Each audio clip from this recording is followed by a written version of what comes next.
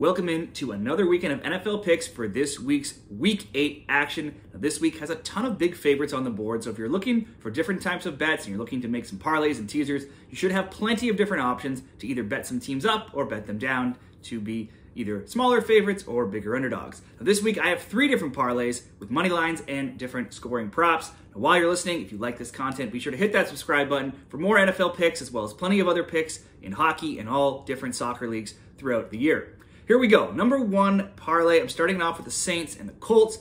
The 3-4 Saints go to Indy to face the 3-4 Colts. Last week the Saints played on Thursday Night Football, so they'll have some extra rest, but they lost to Jacksonville at home 31-24. The Colts with backup quarterback Gardner Minshew look to be on their way to beating the Browns with their own backup PJ Walker, but Cleveland scored late to take the 39-38 win. So the Colts both put up 38 points against the league's top defense and allowed one of the worst current quarterbacks in the league, PJ Walker, to lead the Browns to 39 points. Now, only 2 teams have played to more overs than a 4-3 rate. Indy are one of those teams. They're 5-2. Chicago is the other at 6-1. Now, if we look at average points per game scored and allowed, New Orleans, they're averaging 19 points a game. They allow 18.1. Indy, they're scoring 25.4. They're allowing 27.3, which is 3rd worst in the league, 30th. Now, the prop that I like here is both teams to score 10 or more points. There's multiple options at different books to go 14 or more, 15 or more, 20 or more. One of the lower ones and easier ones to hit in most games, because obviously all you need is a touchdown and a field goal, is both teams to score 10 or more. So if we look at New Orleans games, that has hit in 5 of 7. They have missed it scoring 10 once. They've also held one opponent to under 10. For Indy, it's a perfect 7-7. The lowest points Indy has scored in a game is 20. The lowest they've allowed is 16. And in fact, if you were betting both teams to score 20 or more points, that would be 5-7. And there was one game where a team hit 19, so they were 1 point away from being 6-7 to both teams scoring 20 or more. I'm just going both teams to score 10 or more between the Saints and the Colts. Next, I'm going to do the same thing with the Rams and the Cowboys. The Rams fell at home 24-17 to Pittsburgh last week, while Dallas is coming in fresh off of a bye week. The Cowboys have been about 6-point favorites all week in this game. Very little line movement. The total is set at 45.5. Again, looking at average scoring and points scored and points allowed, the Rams score 22.1 points per game. They're allowing 20.1. Cowboys, they're scoring 25.7 points per game. They're allowing 16.7, so that is one of the better defenses in the league.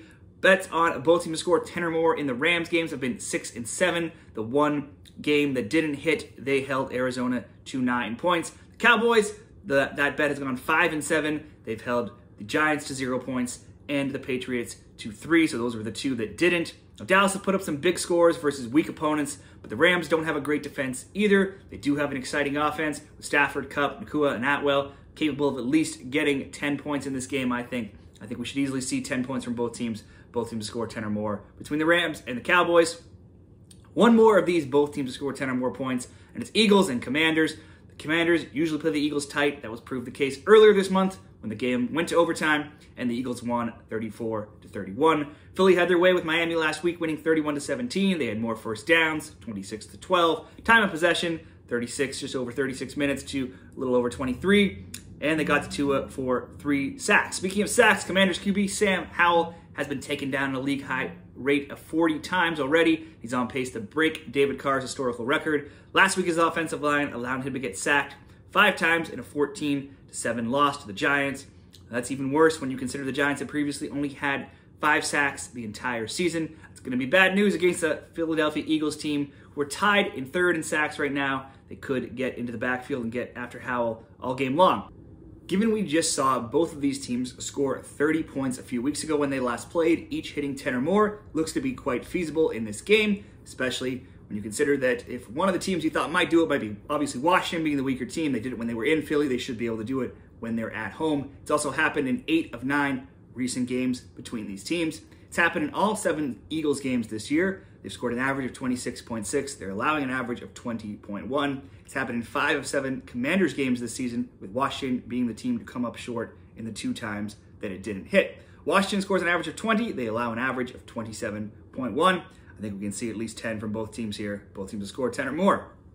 The final leg, go a little different. It's Chiefs and Broncos. The Chiefs are about 7-point favorites heading into Denver. They just beat the Broncos 19-8 in Kansas City on October 12th in a game with high winds. It could have obviously impacted the offenses in that game, so quite possibly the score could have been higher. It might be higher this time around. Mahomes beats the Broncos a lot and the AFC West a lot as well. Mahomes is 12-0 versus Denver, and he's 29-3 straight up against the AFC West. The Broncos, they offer plenty of spots for the Chiefs to exploit in this game. 167.3 rushing yards they give up on average is the highest in the league. So too is the 1,005 total rushing yards they've allowed. Both are league highs or league worsts.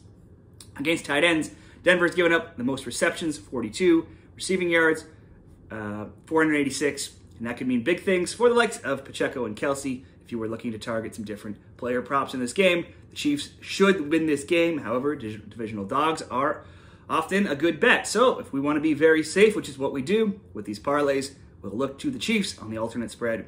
Bet them all the way to plus 4.5. If they lose, it won't be by more than 3 or 4 points. So KC plus 4.5. Rams and Cowboys, both to score 10. Philly and Washington, both to score 10. And the Saints and Indy, both to score 10. It's coming in at minus 139 odds. And we have one more parlay with 3 games, a 3-team money line parlay. We have many games, like I said, that have big favorites. I've picked 3 that look, in my opinion, to be the most safe. We'll go with Ravens and Cardinals to start. The 5-2 Ravens, who are also 5-2 ATS. They'll travel to Arizona. They face the 1-6 Cardinals, who are 3-4 ATS. For the Cards, those 4 non-covers have all come in their last 4 games, which have all been losses. In those losses, they've been outscored by 19, 14, 17, and 10 points. James Conner was already on the IR, and now tight end Zach Ertz has joined him, so they are really running out of offensive weapons right here. Where the Cardinals find the offense to match the Ravens, who have won 3 of 4, with wins coming by 25, 8, and 32 points last week over a strong Lions team, is tough to say. Even if Kyler Murray does come back in, he doesn't have much to work with the likes of Conner and Ertz being out, and he will surely be rusty if he does get the start. Baltimore also has only allowed 7 offensive touchdowns all season to their opponents. I think the Ravens look like a good pick to start off this parlay. Next up, we're going to Sunday Night Football. It's the Bears and the Chargers, with Justin Fields out of action last week. In stepped Division II rookie quarterback Tyson Bagent to lead the Bears. And while he didn't do anything special, throwing for just 162 yards and 1 touchdown, it was enough for the Bears to get the second win of the season as they defeated the Raiders 30-12. But the Raiders were also without their starting QB, Jimmy Garoppolo, leaving Brian Hoyer and Aiden O'Connell to combine for a whopping 204 yards, 1 touchdown, and 3 INTs. So that certainly helped Bagent's cause, also getting to play against some backups. Chicago's only other win came against the Commanders, 40-20, while their 5 losses have come by 18, 10, 31, 3, and 6 points. Defensively, the Bears have been getting carved up. They allow 26.9 points per game, which ranks 28th. Against the pass, they're 29th. But against the run, they are an impressive 5th. The Chargers are 2-4. The Chargers never led last week when they played in Kansas City, and they went on to lose 31-17. But this should be, and really has to be, the week the Chargers offense comes alive.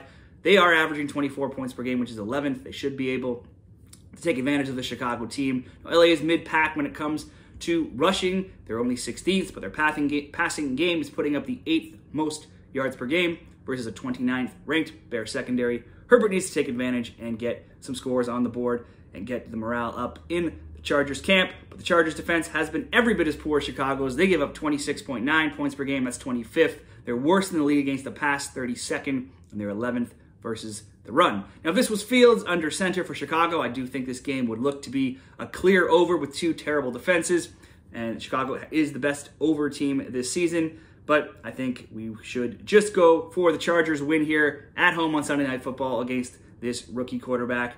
I think if they lose, Brandon Staley should be fired. So let's just back a win for the Chargers on Sunday Night Football. And we will roll this parlay into Monday Night Football with Raiders and Lions. This should be a huge bounce back spot for the Lions on Monday Night Football. They were the talk of the town heading into Week 7. Everything was going pretty well, and then they got smacked 38-6. That was no doubt embarrassing for Dan Campbell, and he'll want to refocus his team heading in to primetime on Monday. Campbell's 28-13 ATS, and Detroit is covered in 14 of their past 17 games. The Raiders were already struggling to score with Jimmy G under center. They only average 16 points per game, which is 30th. He's still questionable with a back injury, and if he can't go, that means more Brian Hoyer and Aiden O'Connell. We just talked about how poor they were last week. neither look good. Hoyer is also 0-13 in his past 13 starts, and O'Connell is a rookie. The Lions score 24.9 points per game, which is 8th overall, and that should just be too much for the Raiders to overcome here. So we'll go Lions win. So that's Ravens, Chargers, and Lions on the money line. It's minus 117 odds there. So there we have it. 7 games, 2 parlays where we just need a few big favorites to come in, and a few other games with both teams hitting 10 or more points. Now, what are your favorite Week 8 picks? Drop them in the comments. Give this video a like on your way out, and best of luck with all of your NFL Week 8 picks this weekend.